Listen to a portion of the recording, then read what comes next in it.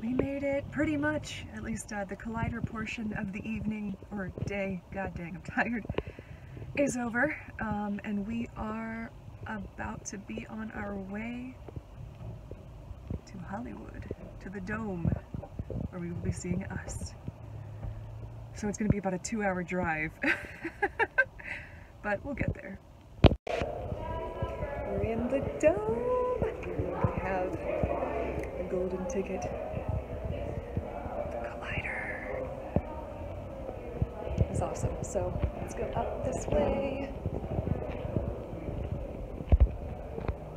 Up into the Dome.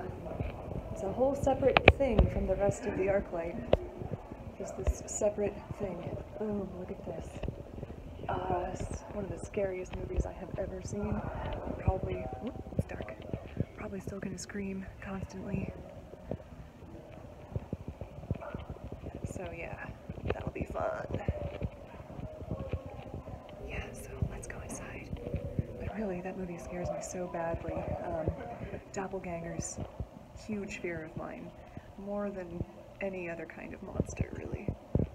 More even than Japanese ghosts. Freaking doppelgangers. It gets to me for the same reason zombies get to me, which is just the idea of no longer, of basically not being able to trust that a person will behave the way you, as themselves, basically. So, the betrayal of trust, I guess, but also somebody doing horrible things while wearing your face. So, that, and I would be terrified to meet an evil me. That chick you do not want to run into in the dark. So, here we go. Oh my gosh, look at it. That's the Dome. Jordan Peele.